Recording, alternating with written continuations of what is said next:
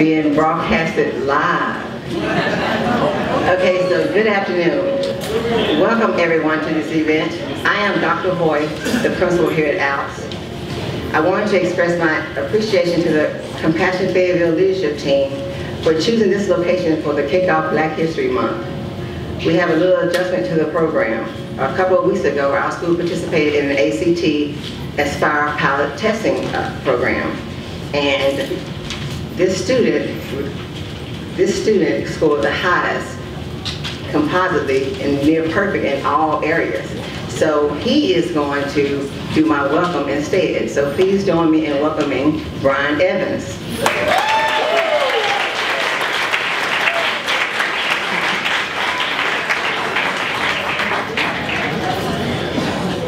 Hello, I am Brian Evans, a 10th grader at ALLPS.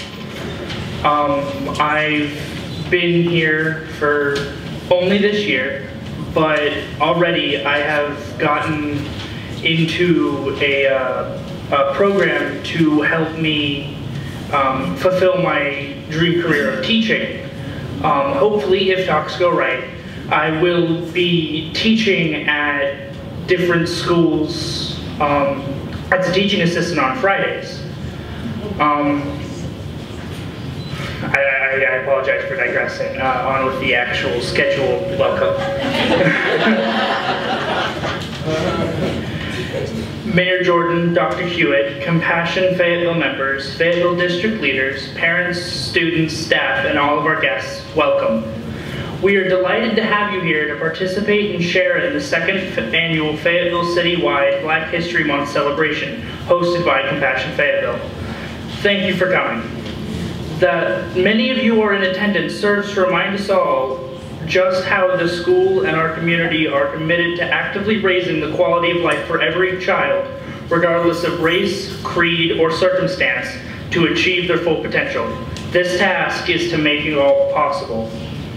We are honored to have guests from our area schools, Leverett and Washington Elementary, Raymond Junior High, and McNair Middle School, members of Alpha Phi Alpha Fraternity, and Reggie Brassfield of KDIV, and all our media guests. Before I hand over to DeAndre Jones, co-leader of Compassion Fayetteville and the moderator of this program, I want to say once more on behalf of Fayetteville School District, welcome. It's a pleasure to see so many of you all here.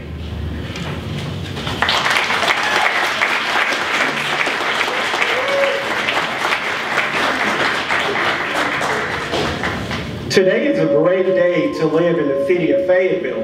And before I proceed, I think that we need to give another shout out to the young man who did so well on the ACT. Congratulations.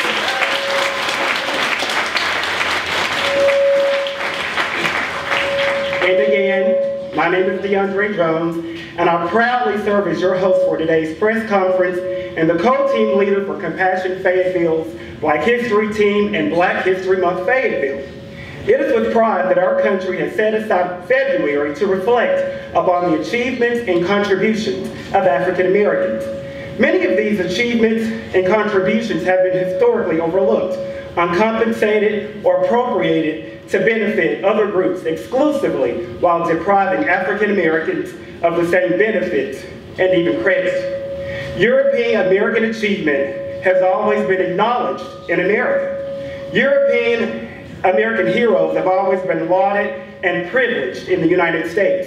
However, on today, the nation, the city of Fayetteville, the Fayetteville Public Schools, and the Compassion Fayetteville have embraced a mature understanding and acknowledging that African American forefathers, inventors, business owners, change agents, and culture does no harm to other American groups, people, and as a matter of fact, possessing the strength to honor one another bestows a higher level of honor upon all Americans, Fayetteville citizens and students, as we graciously apply the old adage, give honor to whom honor is due. In a world where racial oppression and injustice overwhelmingly prevails, discrimination and hate drives many individuals to conduct themselves in a manner that precludes African Americans and other minorities from having a meaningful, focused life, Fayetteville, Arkansas stands strong in sustaining progressive values. We stand firm in the commitment to protect the city's reputation of being the diversity gem of the South. Our illustrious Mayor, Lionel Jordan, who can't be with us today, the City Council, School Superintendent Paul Hewitt, and the Fayetteville School Board and Compassion Fayetteville have each committed to safeguarding the rights of all minorities, particularly sustaining and celebrating the contributions of African American citizens and students on this day, the month of February, and thereafter. Thank you so much.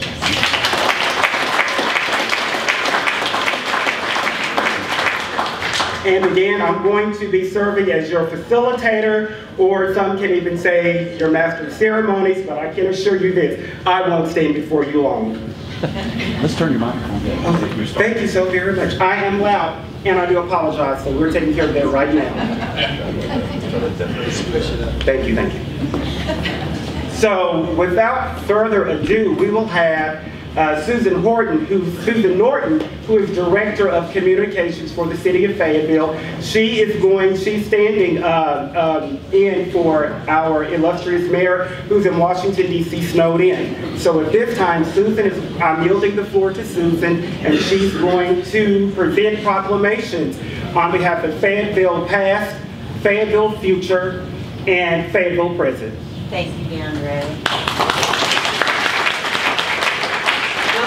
This morning that I'm going to do my best to channel Ronald, because as you know, he is the best cheerleader this city has to offer, and he always starts his speeches with, "Don't you just love this city?" Yeah. And so I want to thank DeAndre and Patty and all of you who have worked so hard to put together a full month of events here in Fayetteville celebrating Black History Month. I'm honored that the mayor asked me to stand in for him, and I know he's honored to be part of this kickoff event, and he really, really wishes he could be here. He would say, we in Fayetteville have much to be proud of in our history and much to learn to make the future better for everyone, regardless of our differences. Working together, we can accomplish far more than working separately, and as always, I'm proud and feel privileged to live in this amazing city, as he is proud to be in this city. The mayor was invited to present the following proclamations to kick off Black History Month in Fayetteville. As DeAndre said, we have proclamation for Fayetteville past. That would be Dr. Margaret Clark. Is Dr. Clark here? Fayetteville. Okay, good. Thank you, Dr. Clark. If you don't mind to come stand with me. And Fayetteville present, Eric Bradford, Eric. And Fayetteville future, our Mateo Pearson. Where's Mateo? All right. So,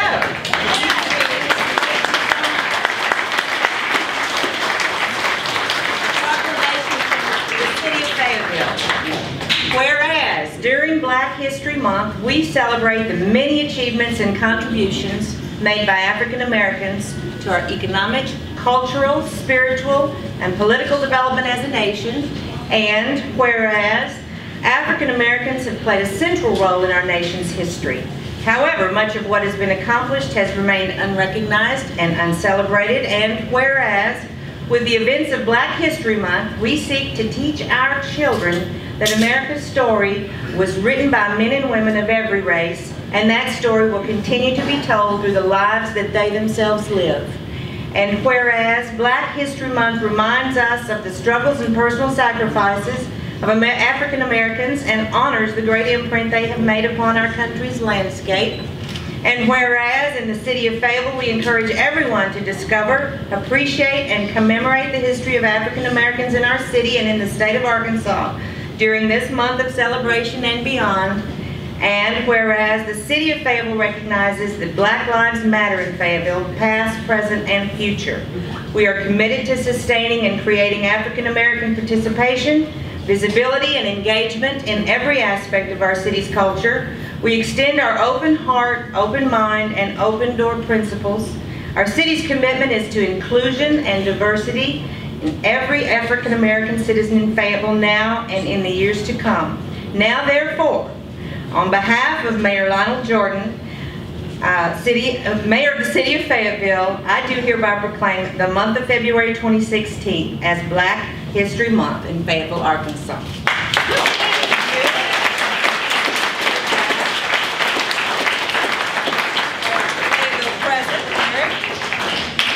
Fayetteville class, Margaret, Mateo Fayetteville Future. And I need to take yours back and get them signed by the mayor because he's out of town. Thank you. Have a picture of all. Thank you very much.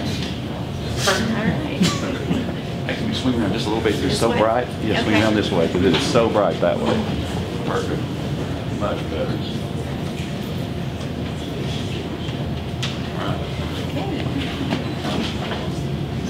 Okay. Good. Okay, thank you all. Oh.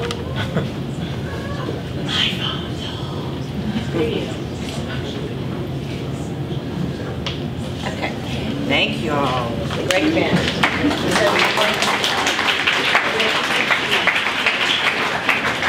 And I have one more special acknowledgement as Reggie Brasfield let us know this event's being Andre let us know this event's being broadcast live, and it's being broadcast live by the Voice of Diversity Radio, a brand new radio station in town. I'd like to ask Reggie Bransfield to come up. The mayor also had a proclamation to celebrate Reggie's success and that of his co-workers with the Voice of Diversity Radio. So let me go ahead and read this one. Whereas the Voice of Diversity, an educational nonprofit of the state of Arkansas, has communicated to the city of Fayetteville in Northwest Arkansas a desire to be a voice for people of color in the area. And whereas Voice of Diversity has established KDIV 98.7 FM, the first urban radio station, to be a resource by which all members of our community may receive diverse broadcasts that educate as well as provide music and entertainment. And whereas the Voice of Diversity is committed to working with Northwest Arkansas officials to bring diversity to the legal, business, and education sectors of Fayetteville, Arkansas, and surrounding areas. And whereas KDIV 98.7 FM may operate as a stable station in Northwest Arkansas that enhances the quality of life for both locals and transplants. And now, therefore, on behalf of Lionel Jordan, Mayor of the City of Fayetteville, Arkansas, I do hereby proclaim Monday, January 25th, 2016 as Voice of Diversity Day in Fayetteville, Arkansas, and encourage all citizens to support the efforts of the Voice of Diversity in any way possible to ensure the success of this new educational and entertainment resource. Thank you.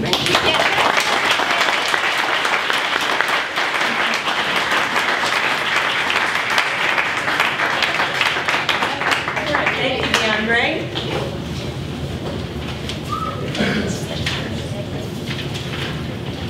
Thank you, Susan. Thank you, Dr. Clark. Thank you, Mr. Bradford. And thank you, sir, for accepting the proclamation on behalf of Fayetteville Past, Fayetteville Future, and Fayetteville Present. At this particular time, we will have words of encouragement from Dr. Paul Hewitt, Superintendent of the Fayetteville Public Schools. Let's give him a round of applause.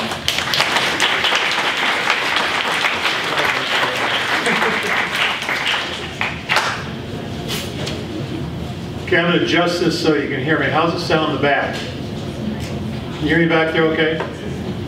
Yeah, when Dr. Hoy asked me to talk today, she didn't tell me how long. And now that I realize it's on radio, wow, this is really great. You know, it's just an honor for me to be here, and I do want to share some thoughts with you and some experiences and talk about something that's very near and dear to my heart. So, one of the nice things is, many of you may know, I'm just a couple months away from retirement. It will be my third or fourth retirement. I've sort of lost count of them as I go through. But one of the nice things about that is when you get to that point in your life, you can say whatever you want to. And the worst thing that happened is they run you out of town. But you're going anyway, so it's not a big issue. But I hope that isn't what happens to me a day after I'm done. Those of you who know me know that I spent the first 62 years of my life in California. It wasn't until then that we moved to beautiful Northwest Arkansas. We discovered Arkansas because my son was stationed in the Air Force and was stationed at Little Rock, and we came to visit him. And I can honestly say to you If my son had not been stationed at Little Rock Air Force Base, I am sure that I would never have stepped foot in a southern state during my entire life. You see, I grew up in an area in California that was heavily and well integrated. And I grew up with people of all different colors and nationalities. As an athlete, I had many of my friends were black. They were my teammates. They were my friends. In college, I was on the track team at San Jose State College in 1968, when the Olympic Project for Human Rights was founded. This movement resulted in one of my teammates, Tommy Smith, making a protest on the Olympic gold medal stand during the 1968 Olympics. I learned from my teammates on that team the challenges that were faced by black Americans in the United States.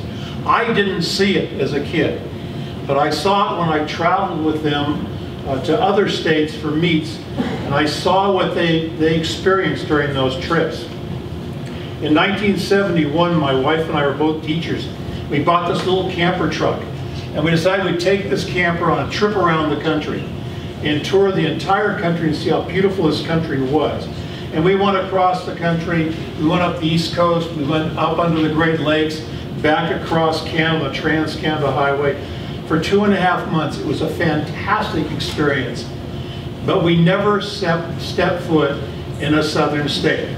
We skirted just north of the line. And as I reflect back now, I think to myself, I wish we'd by chance happened through northwest Arkansas, because I wish we had seen Fayetteville.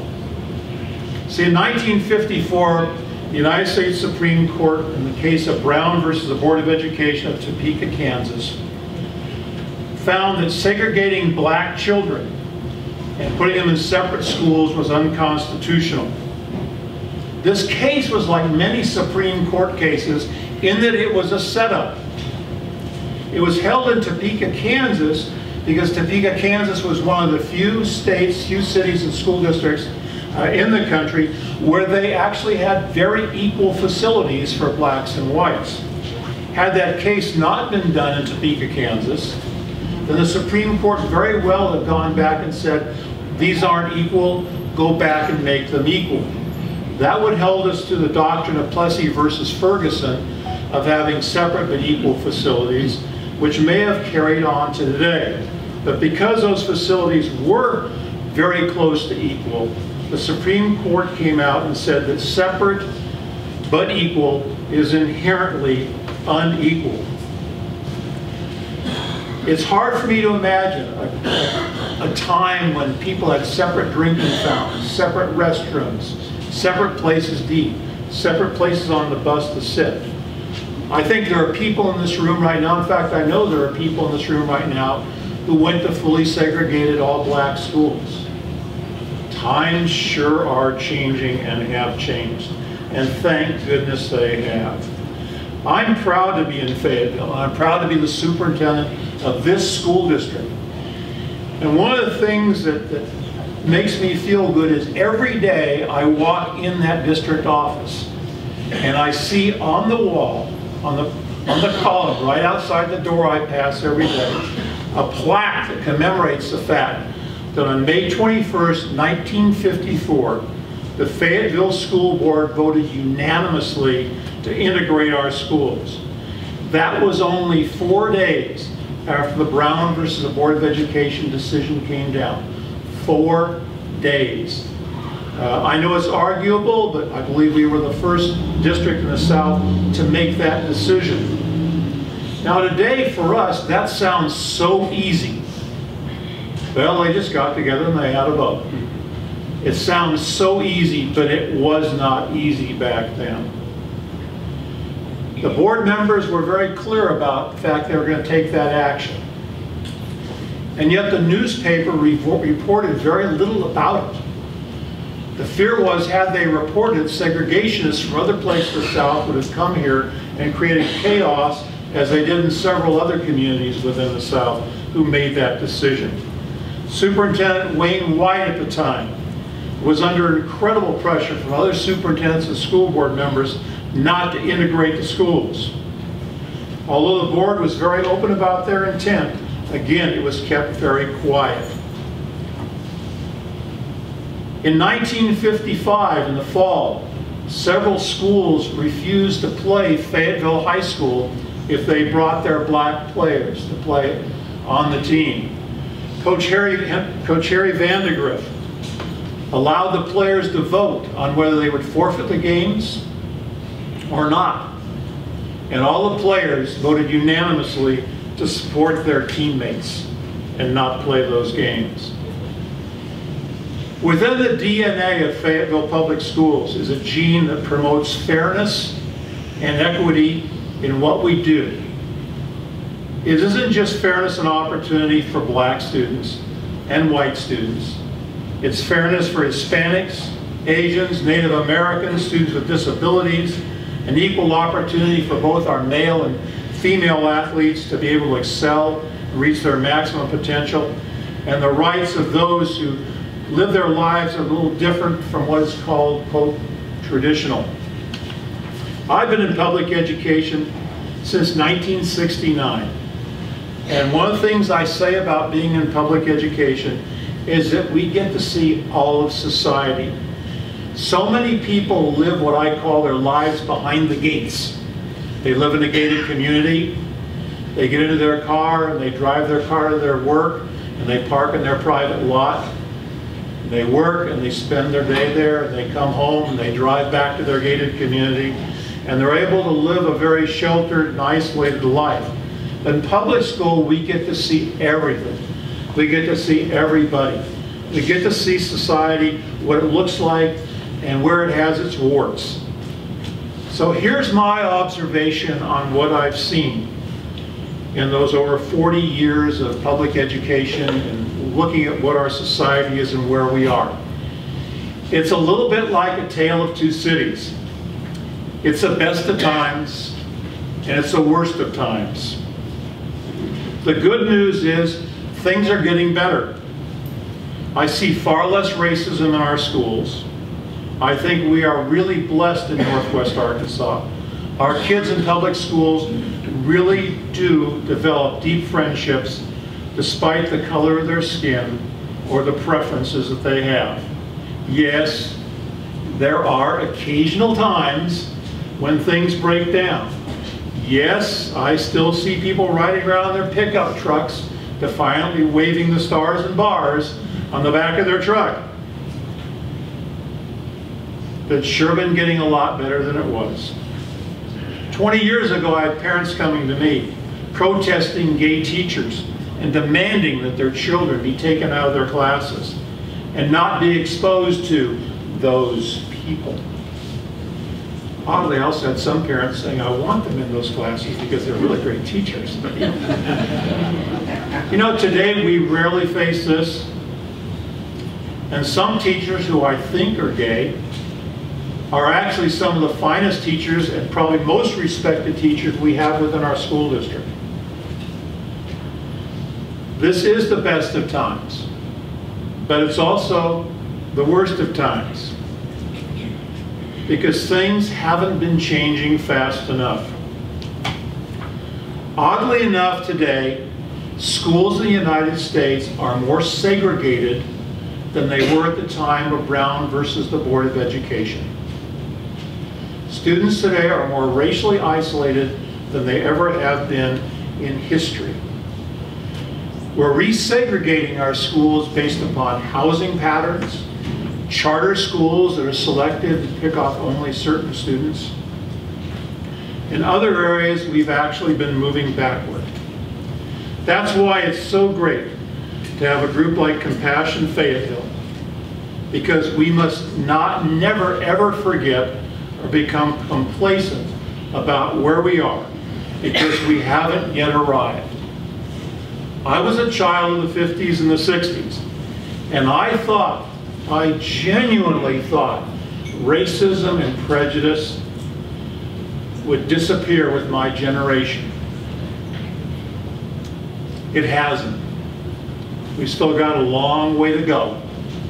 And it's groups like Compassion Fayetteville that have to remain in the conscience of our community to make sure that someday we attain that goal of eliminating prejudice and racism.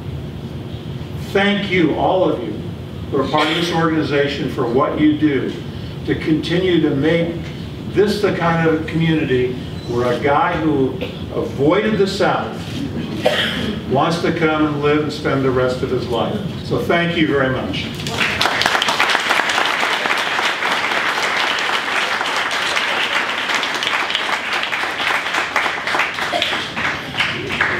Thank you for those encouraging and inspirational thoughts.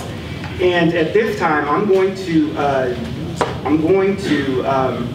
introduce and present and thank the members of Compassion Fayetteville, the Black History team, for their hard work. Located at the very back of the room, I believe there's a table on the left side. On that table, there's information about the Black History Month of events in Fayetteville that this community, this group has worked particularly hard on. And we've been planning since the beginning, since the middle of 2014. So I would be remiss if I didn't recognize each of these individuals quickly for their contribution to the city of Fayetteville. Mary Cochran, and when I call your name, please stand. Dr. Angela Courage, Connie Crisp, Joseph Daniels, Michelle Gray, Tommy Caston, Nancy Harris, Latour Hicks, Dr. Denise Hoy, Chase Jones, Andrew Kilgore, Lindsay Leverett Higgins, Noah Meeks, Stanley Rest, Karen Hannah Town, Jimmy Whitfield, Diane Williams, Ed Williams, Russell Sherman, Christy Pollock, who is not an official member, but she's responsible for the Black History Team calendar, Anais Carliner, and of course, my co-partner in crime, Patty Williams.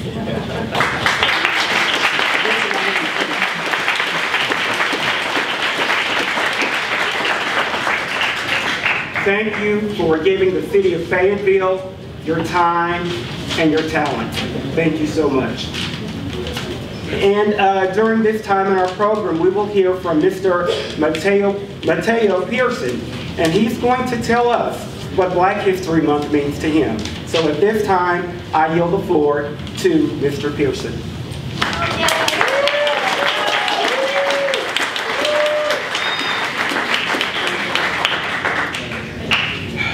Well, good afternoon, everyone. My name is Mateo Pearson, and I'm a senior here at ALLPS. And to be honest, I haven't really thought about what Black History Month means to me until I was given the task to tell everyone. But to me, it feels like it's really overlooked, especially in my generation. It's not really like brought up in like schools as much as it used to be during elementary school or during secondary school or anything like that. And I think that's a problem today. My career goal is to become a civil rights attorney and to promote events like this one in this community as a productive measure of bringing people of all races together to promote equality and unity in all lives of American people. I'd like to say much attention and much appreciation is given to Compassion Fayetteville for bringing awareness to this issue, and the schools for collaborating with this organization, for allowing myself and other Black students a voice to express what life is like for teens in today's society. With social media affecting many of our lives, the challenge to cope is difficult. Unity, acceptance, and tolerance should be a daily action, and we all should focus our efforts to unite on a daily basis. Our issues are ongoing, and we must help facilitate and get involved to make sure our voices are heard and we are seen as assets to the community, not as problems. Thank you.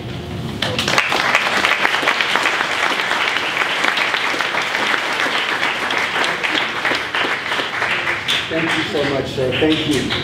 And during this juncture in our program, I have to say this. A celebration in Fayetteville wouldn't be a celebration without the gentlemen of Alpha Phi Alpha fraternity. So with that being said, I'm going to turn this part of the program over to the... So thank you very much.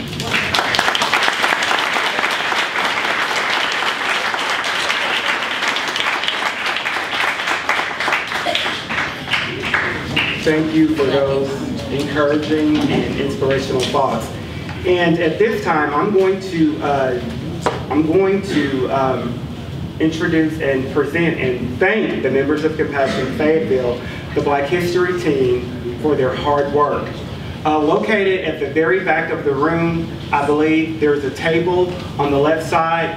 On that table, there's information about the Black History Month of events in Fayetteville that this community, this group has worked particularly hard on. And we've been planning since the beginning, since the middle of 2014. So I would be remiss if I didn't recognize each of these individuals quickly for their contribution to the city of Fayetteville. Mary Cochran, and when I call your name, please stand.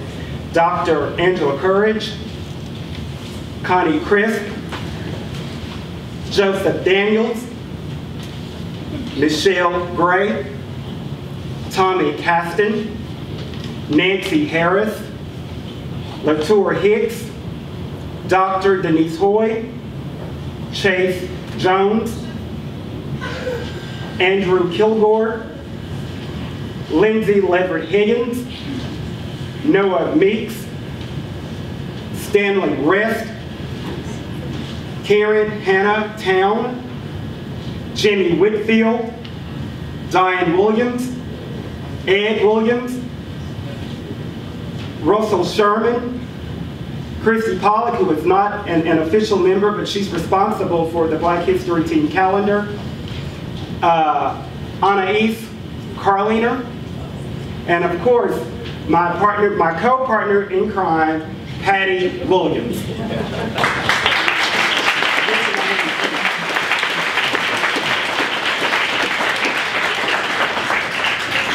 Thank you for giving the city of Fayetteville your time and your talent. Thank you so much.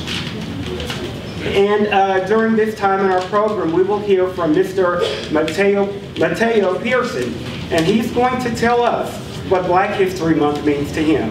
So at this time, I yield the floor to Mr. Pearson.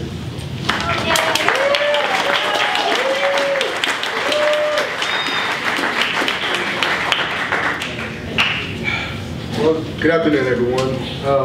My name is Mateo Pearson, and I'm a senior here at ALLPS. And to be honest, I haven't really thought about what Black History Month means to me until I was given the task to tell everyone.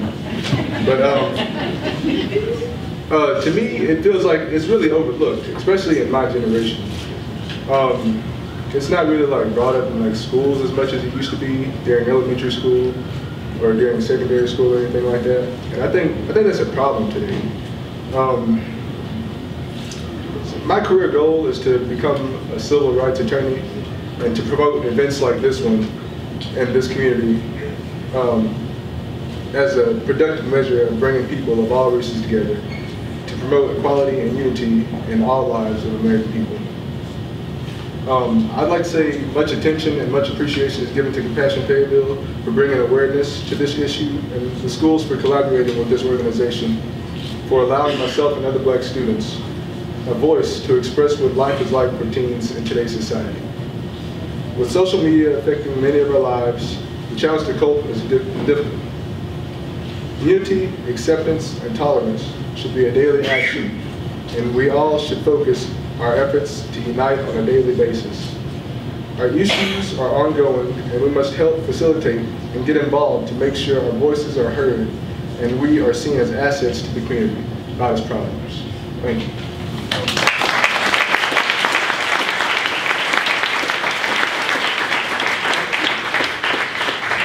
Thank you so much, sir. Thank you.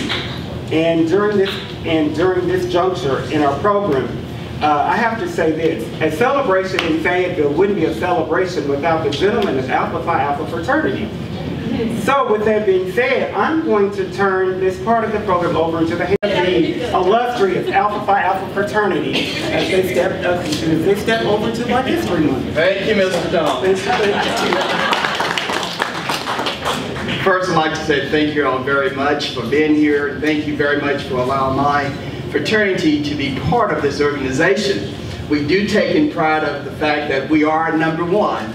We were founded December 4th, 1906 at Cornell University, Ithaca, New York. So we led the pack. So it's my honor to present to you my brothers from Kappa Kappa chapter at the University of Arkansas.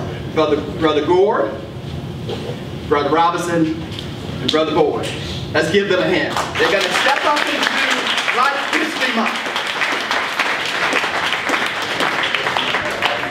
We're here today to kick off Black History Month, but before we get started, I want to let you all know that Alpha Phi Alpha Fraternity Incorporated is Black history. Like my great brother, Brother Cobra said, Alpha Phi Alpha Fraternity Incorporated was founded December 4th, 1906 on the college campus of Cornell University in Ithaca, New York. The first Black Greek letter intercollegiate organization established. We live by the aims of manly deeds, scholarship, and love for all mankind. As leaders such as Martin Luther King Jr., Thurgood Marshall, W.E.B. Du Bois continue to uphold. And today, we are here to let you know who we are. So, without further ado, we are the Kappa Kappa chapter of Alpha Phi Alpha. We ice cold with it. We ice cold with it. We are the Kappa Kappa chapter of Alpha Phi Alpha. We are the Kappa Kappa chapter of Alpha Phi Alpha. We ice cold with it. We ice cold with it.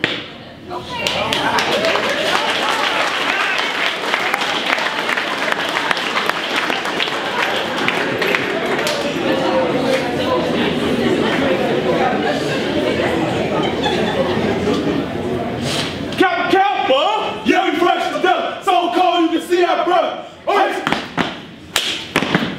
Woo!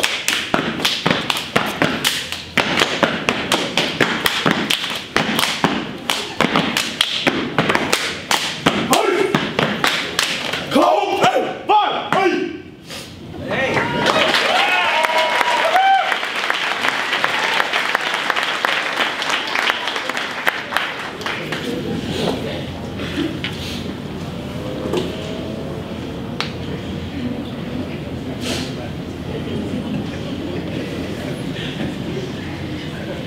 We are the ice cold brothers of hey, hey,